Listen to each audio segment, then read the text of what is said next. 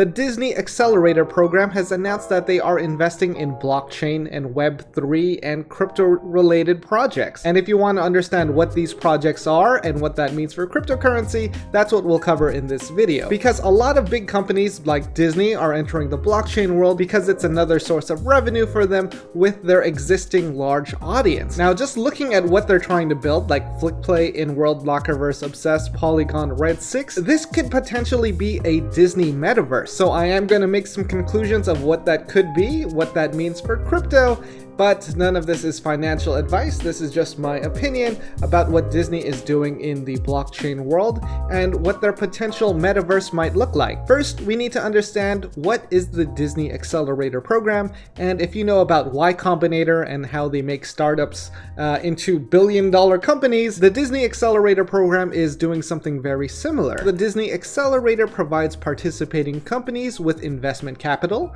access to co-working space at Disney's creative campus, and mentor support and guidance from top Disney executives, entrepreneurs, investors, and other notable business leaders from the entertainment and technology communities. And with Disney's connections and capital and how they could be integrated into their own products and services, that could create a lot of successful projects. Now, the most notable company on their list is Polygon. If you're familiar with crypto, you very likely know what that is. But if you don't know what that is, Polygon allows for Ethereum scaling and infrastructure development.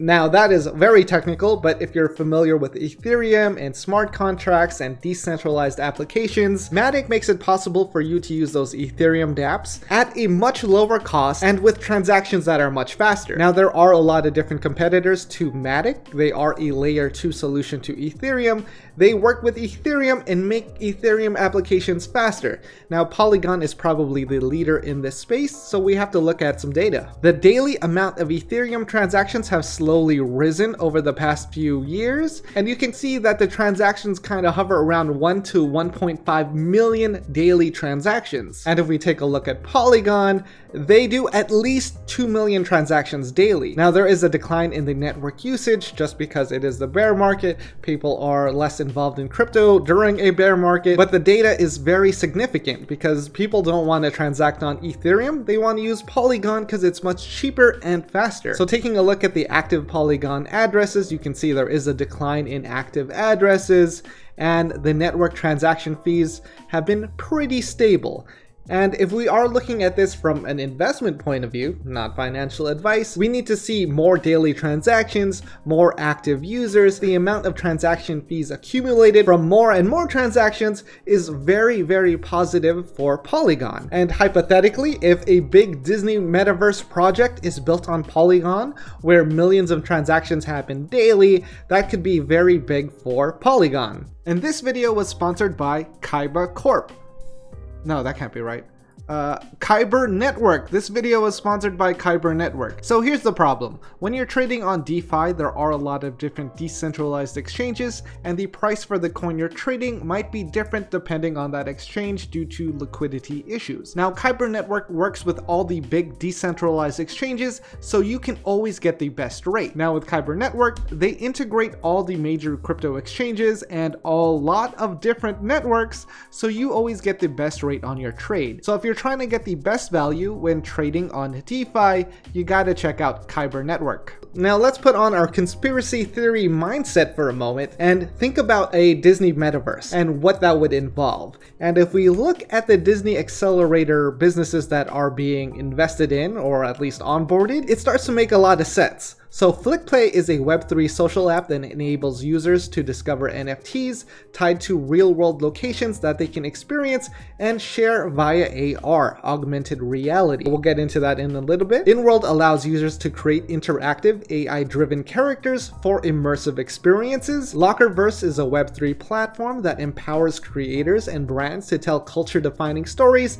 and deliver unique access and experiences. Obsess is an experimental e-commerce platform platform that enables brands to create immersive 3D virtual stores on their websites and on metaverse platforms. Polygon is a scalable blockchain network that allows developers and enterprises to build Web3 experiences. Red 6 is an AR company that has created a patented headset and interface that works outdoors in dynamic, high-performance environments. So if we put all of that together, Disney could potentially be building this metaverse or augmented reality when you're in their parks or stores that allows you to have interactive and immersive experiences.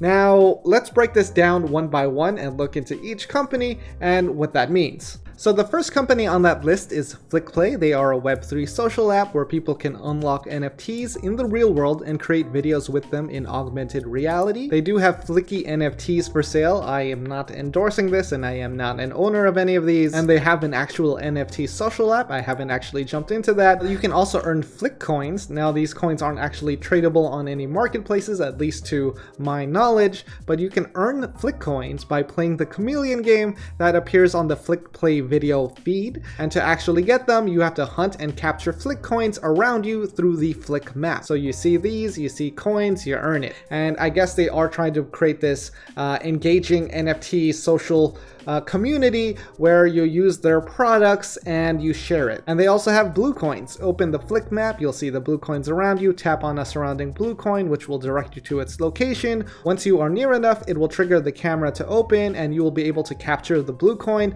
Once the blue coin is captured, it will unlock either an NFT or a Flick that will automatically go into your wallet forever. And if it goes into your wallet forever, that could potentially be a soul-bound token. That means only you can earn it and you can't trade it or send it to someone else, which kind of gives you a unique decentralized identity because you are now associated with this, and maybe you need to collect more to access special perks. Then we have Inworld. Inworld allows users to create interactive AI-driven characters for immersive experiences. This is their official Twitter, and then this is the official website. This is the Inworld origin teaser, and since these are AI immersive experiences, you can communicate with these characters and they will use AI technology to give an appropriate response. And you can see that they are working with the Oculus, so they are creating these augmented reality and virtual reality worlds and metaverse platforms. The third one, Lockerverse, a Web3 platform that empowers creators and brands to tell culture-defining stories and deliver unique access and experiences.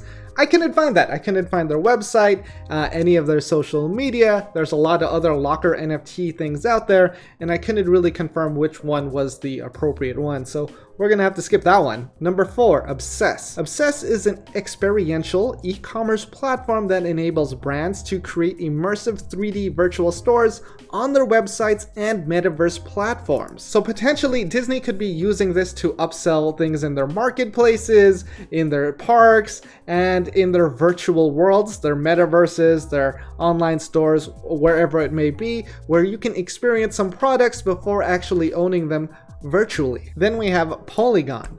We went over that earlier because all of this has to be built on one blockchain, and potentially in the future it could be compatible with other blockchains, but it all has to start on one platform, and all of these companies can come together and build on Polygon to make their metaverse / Disney ecosystem potentially, hypothetically. I'm just saying, I'm not saying they're actually going to do that, but it would make a lot of sense if they did. Red 6 is an AR company that has created a patented headset and interface that works with outdoors in dynamic, high-performance environments. So potentially, Disney could be creating these augmented reality experiences that could happen in the Disneyland theme parks or in the Disneyland metaverses, where you actually have to be in the Disney ecosystem to be able to experience it. Now, those were the 6 companies in the Disney Accelerator Program. Let me know in the comments what you think. If this video was helpful, feel free to hit that like button, join the Discord, follow me on Twitter, and with that, I hope you got your full value for today.